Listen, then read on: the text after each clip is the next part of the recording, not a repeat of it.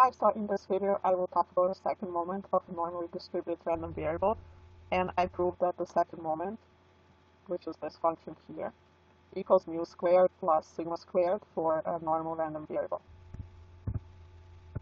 So what we want to show is what is the second moment, which is the expectation of x squared equal to, and expectation of x squared is this integral from negative infinity to infinity of x squared times f of x over x, and the f of x here is the probability density function, and in this case we're looking at a normal random variable, and this is the probability density function for the normal random variable. So this integral here is x squared times f of x, and we're summing over x from negative infinity to infinity. So in order to compute the complicated integral here, let's first assume that mu is 0 and sigma is 1, and we will have a simpler looking integral here. So in order to compute this integral, we can use integration by parts. So let's define f of x equal to x and g of x equal to negative e to the power of minus x squared over 2. And we also need to know the derivatives. So derivative of f of x is just 1. And derivative of this function here is x times e to the power of negative x squared over 2. And you can check back if the antiderivative of this is this function here. So in order to use integration by parts, we want to write out our initial integral in terms of the two functions that we defined. So this is the integral that we're interested in, and here I just wrote minus n to n instead of infinity. And also there's a constant here, but we don't have to worry about the constant. So we can see that this integral can be broken up this way, and you see why we're doing it is because x here will be our f of x, and this term here is equal to the g prime of x. So therefore the integral here equals the integral from negative n to n of f of x times g prime of x over x. And now we can use the integration by parts formula, because we know that this type of integral here equals this function, which is f of n times g of n minus f of negative n times g of negative n, and minus the integral here. So plugging in our definitions for f of x and g of x, we get the following term. Again, how we got this, remember that f of x is x, so f of n is just n, and here g of n is this term here, so it would be g of n is minus e to the power of negative n squared over 2, so that's how we got the negative sign here, and this is the exponent term. The next term is minus f of minus n times g of minus n, so f of minus n is just minus n, and g of minus n is minus e to the power of negative minus n squared over 2, so because we have minus minus here, we'll have a positive term, and minus n squared over 2 is just n squared because it's a squared term. So this is how we got this term here. And this term we just plug in f prime of x, which is just 1, and g of x here, so this is our f prime of x, which is 1 times the g of x, which is this term. So you can see we have these two terms. They're the same. So minus n times e to the power of negative n squared over 2, and same here, minus n times e to the power of negative n squared over 2. So therefore we have, when we combine those two terms, we get minus 2 times n times e to the power of n squared over 2, and minus the integral. So here we have negative sign, therefore this whole term becomes positive, so we can put it in the front. And then we have minus the second term here. So now we want to compute this whole expression. Therefore, as you remember, we were trying to transform our initial integral, which is here x squared times f of x for a normally distributed random variable with mean 0 and sigma equal to 1. So again, remember, this is the PDF of a normal random variable with mu equal to 0 and sigma equal to 1. Therefore, mu and sigma don't appear in this integral. And here we have a constant term. Therefore, we can take it outside of the integral as a multiplier, and we're left with this term here inside the integral. And it's difficult to compute an integral when it's expressed in terms of from negative infinity to infinity.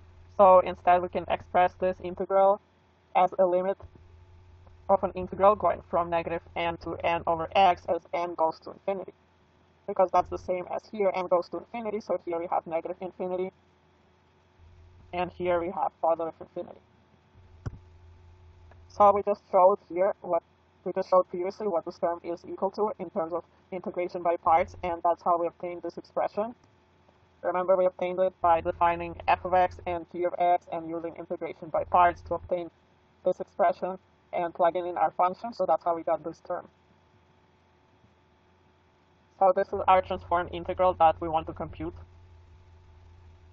And here, because this is just subtraction, we can split this term apart. So here again, because we had limit as n goes to infinity, we can express it back in terms of infinity. Because we just plugged in infinity for n, so we have integral going from minus infinity to infinity.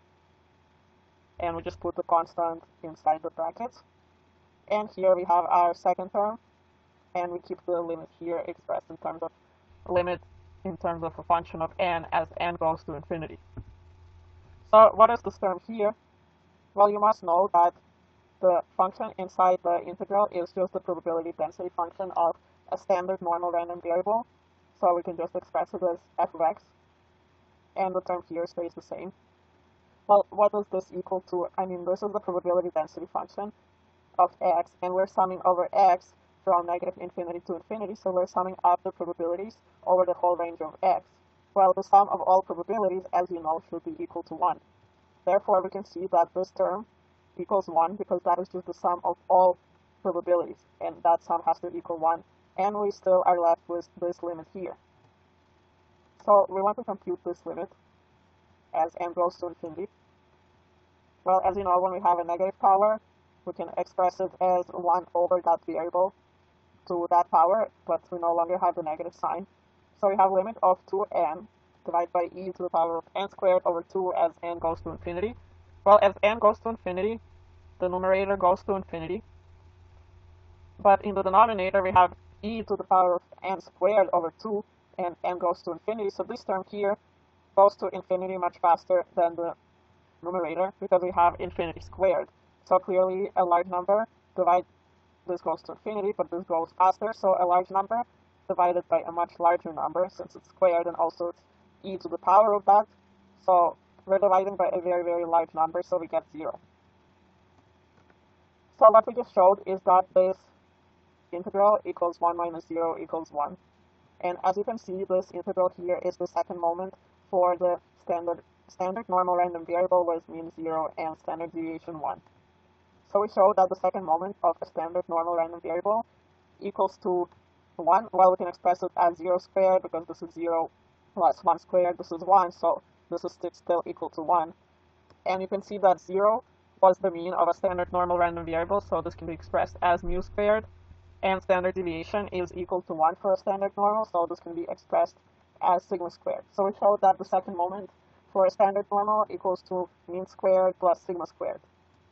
But we were interested in a proof for the general case, where the mean is not necessarily 0, it's equal to mu, and sigma is here, this is the standard deviation, it's not necessarily equal to 1. So how do we compute this integral? Well, we can apply transformation in order to make the integral simpler. So in order to get rid of this complicated term here, let's define y equal to x minus mu over sigma squared. And then we need dy. Well, dy over dx is the derivative of this function, which is just 1 over sigma. So then dy is just equal to dx over sigma. So because we need to transform our integral, which was expressed in terms of x, we want to know what is now x in terms of y.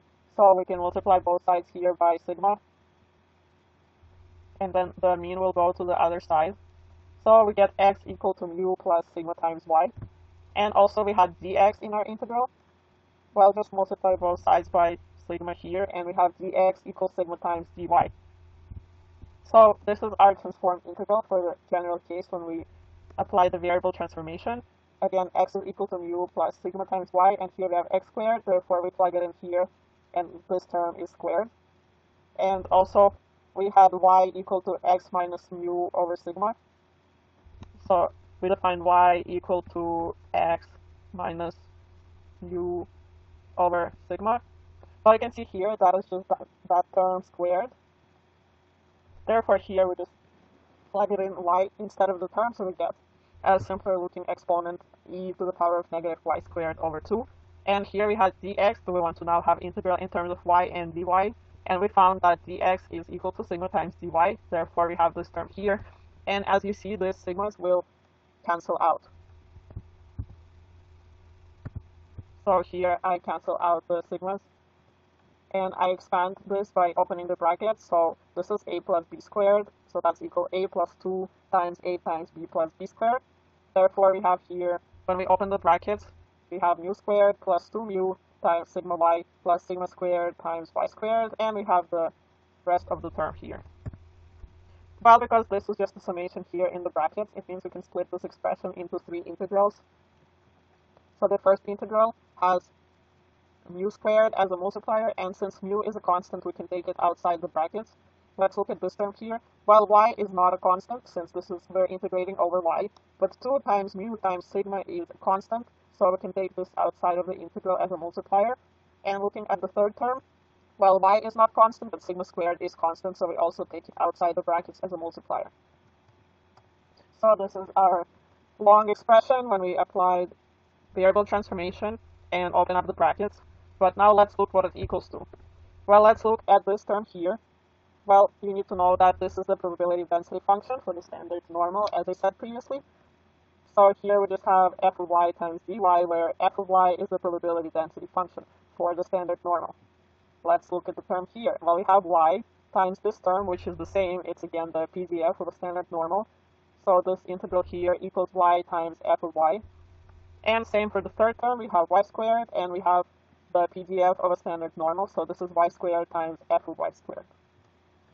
Well, now this easily simplifies to this expression, and that is because in the first term we just have f of y, and we're summing over y from negative infinity to infinity, and that must equal 1 because we're summing over all the probabilities over the whole range of y, so sum of all probabilities must equal to 1. In the second term here, this whole integral is just the expectation of the standard normal, and that is equal to mean of the standard normal, which is defined as 0, so this integral must equal 0.